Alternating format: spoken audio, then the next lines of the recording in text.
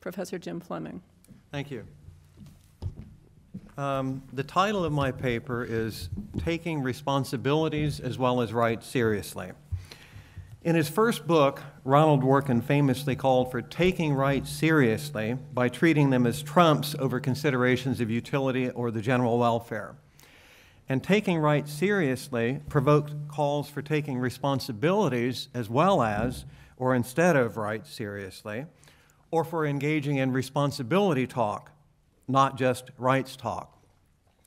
In Life's Dominion, published in 1993, Dworkin himself got on the responsibility bandwagon in justifying the right to procreative autonomy and the right to die. He countenanced that government may encourage women to take the decision whether to have an abortion responsibly, so long as it does not compel conformity with its view of the responsible decision. Now, in Justice for Hedgehogs, Dworkin reiterates the call for taking rights seriously and for conceiving rights as trumps, and he continues to engage in responsibility talk, for he argues that government must respect individuals' personal responsibility for their own lives. Yet he's largely silent concerning the form of responsibility talk that is evident in Life's Dominion, namely, allowing government latitude for moralizing or for encouraging people to exercise their rights responsibly, short of compelling them to do what the government thinks is the responsible thing to do. Now, I'm not going to suggest that Dworkin has abandoned such responsibility talk in Justice for Hedgehogs. I'm just going to make the friendly suggestion that he make it clearer and more prominent in the pages of Justice for Hedgehogs that he still stands by those arguments in Life's Dominion. There's a passage at the opening of the part on politics and justice where he says, I here incorporate by reference my arguments in Is Democracy Possible Here and in Sovereign Virtue. So maybe I'm doing nothing more than urging you to add Life's Dominion in that sentence. But I think I mean to call for a larger addressing of this issue. A few words about the responsibility critique. Both conservative scholars like Marianne Glendon and progressive legal scholars like Robin West on our panel who have called for taking responsibilities seriously, used Dworkin as a liberal whipping boy in arguing that taking rights seriously has denigrated or even excluded concern for responsibilities. Here I'll focus on two charges Glendon and West made against Dworkin. First, they charged that his notion of taking rights seriously excludes taking responsibilities seriously, and in particular, precludes governmental promotion of the moral environment.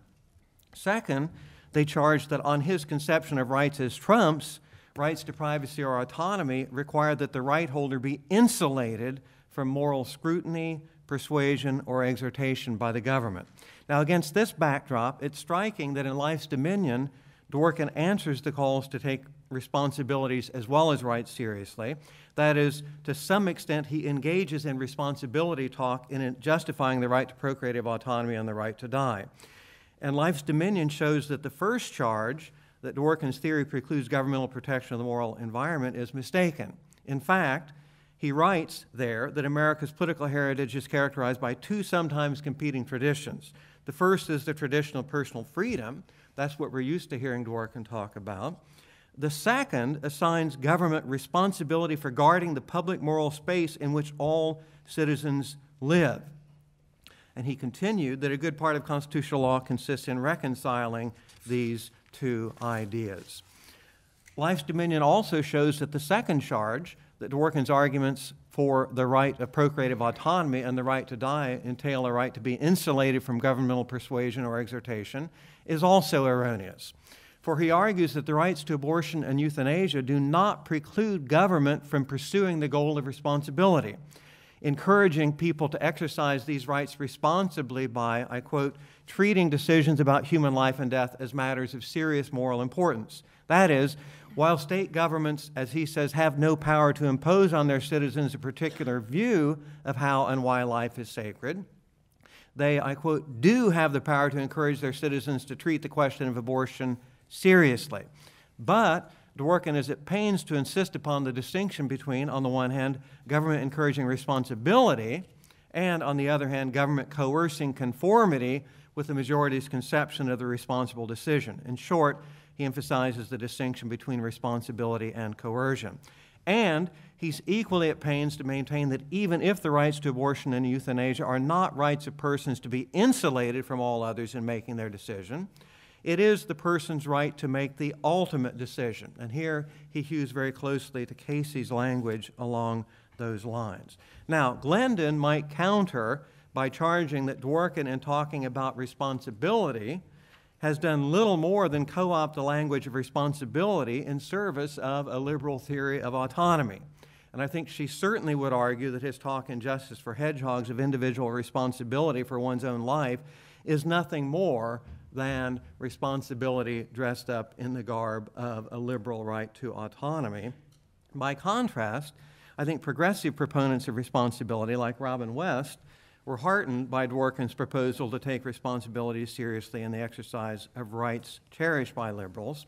And I think the same can be said for some proponents of a moralized liberalism. Now, I hasten to say that I think Dworkin's program for taking responsibilities as well as rights seriously is sound. Here I'll ask whether it's consistent with or coherent with the rest of his work. For example, is it consistent with Dworkin's repeated statements in Justice for Hedgehogs that government must respect individuals' responsibility for their own lives, even though protecting one person's ethical independence may impose costs upon others? And is it consistent with the latitude, is the latitude he allows government to moralize to encourage responsibility consistent with all of his statements in various works that government cannot improve persons' lives against the grain of their convictions that it is not doing so? I believe it is, because while Dworkin leaves room for governmental moralizing, he protects persons' right to make the ultimate decision. And I think this puts in relief an important feature of Dworkin's political philosophy and constitutional theory that's been present in his work from the beginning, but which perhaps has not been fully appreciated. Namely, his theory of taking rights seriously rests upon a theory about the permissible grounds for governmental decisions. It is not upon a fundamental interest theory of rights. That is, he doesn't ask what rights are necessary to enable persons to develop and exercise their autonomy. It's not a fundamental interest theory of rights. It's a theory that places grounds on, it places limits on the permissible grounds for governmental decisions. And therefore, when Dworkin castigates government for being tyrannical, oppressive, or the like, he's not objecting to, or he is objecting to government ramming down people's throats conceptions of the good or of the intrinsic value of the sanctity of life, or to governments coercing people's beliefs or actions regarding such conceptions. He's not objecting to governmental moralizing short of coercion on these grounds. But we should ask whether Dworkin's argument may open the door generally to governmental moralizing and encouragement of responsibility with respect to rights across the board. Responsibility, developed in the context of abortion and euthanasia, may prove to be an idea that is not easily cabined. So we should ask, how general is Dworkin's endorsement of governmental efforts to encourage responsibility in the exercise of rights? And I want to observe that while he's gotten on the responsibility bandwagon with respect to abortion and euthanasia, he emphatically has not done so with respect to freedom of speech. For example, may government encourage people to engage in political expression or to do so responsibly? Or may government encourage people to respect one another as free and equal citizens, or pursuant to that very great political value, not to engage in hateful racist expression? I think he's largely eschewed responsibility talk in talking about freedoms like freedom of expression generally. Now, in closing, I want to speculate that in Life's Dominion, Life's Dominion may have this particular emphasis upon this other form of responsibility talk, allowing wide latitude for governmental moralizing, in part because it is a work of public philosophy. That is to say, he's trying to resolve a divisive issue in the political forum. He's trying to engage with people who vehemently disagree with him, and he's trying to engage in what he calls in Life's Dominion philosophy from the inside out. He distinguishes philosophy from the inside out from philosophy from the outside in. And he even says that theories constructed from the inside out may be more likely to succeed in the political forum. Justice for Hedgehogs, by contrast, seems less a work of public philosophy so understood, than a form of philosophy that simply and vigorously argues for the truth of the matter and for the unity of value across ethics, morality, justice, and law, come what may, and irrespective of what anyone else who vigorously disagrees might think.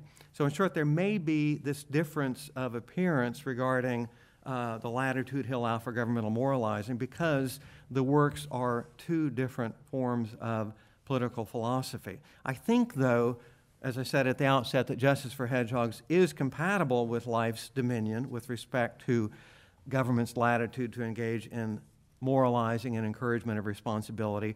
I'm simply urging Dworkin in the manuscript to bring this out more clearly. Thank you. Okay.